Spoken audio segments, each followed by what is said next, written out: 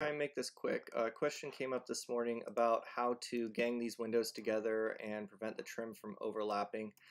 Now, obviously, like you can take the trim here and you can make that all work out.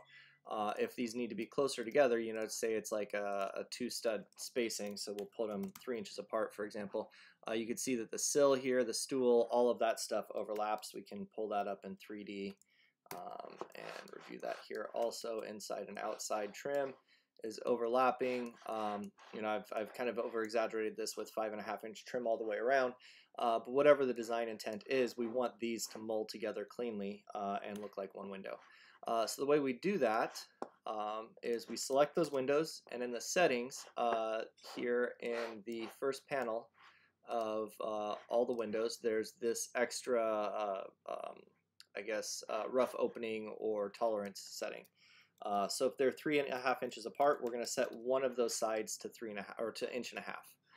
So it's a single stud width basically. And then you can see here there's that extra opening there, not on that side. This one we're just going to mirror it over. And then those two sides are now going to abut each other. We still need to resolve the issue of these overlapping pieces, so we do that here in the settings, and I need to bumble through this a little bit to figure out where they've located it, but right here under fixtures and fitting we can gang that together. And the only critical thing there is you want to make sure that left side is ganged here and fixtures and fitting left side is ganged here.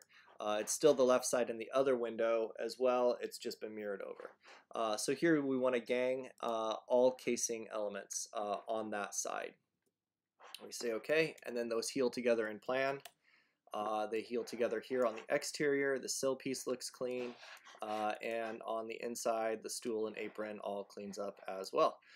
Anyway, that's the quick overview of how to basically do field mold or ganged windows and to get all the trim and components of that window to clean up.